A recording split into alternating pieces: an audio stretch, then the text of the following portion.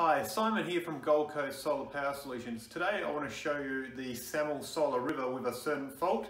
It's a PV isolation fault.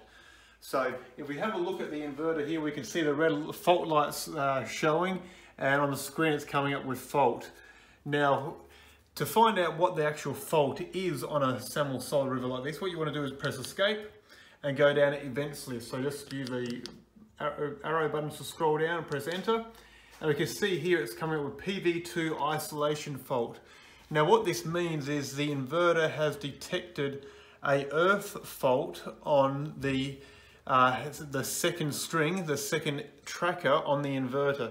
If you have a look actually underneath here, you'll see right at the back it's got DC1 and DC2.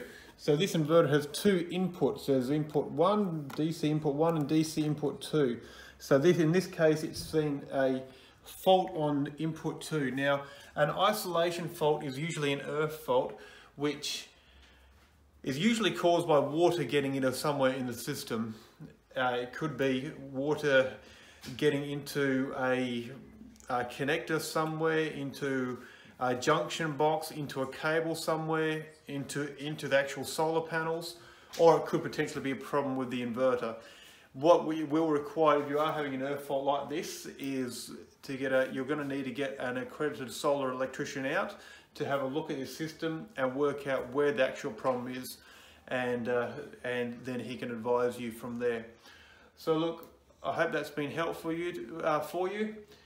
Don't hesitate to get in contact with us here at Gold Coast Solar Power Solutions if we can be of any further assistance. Thank you.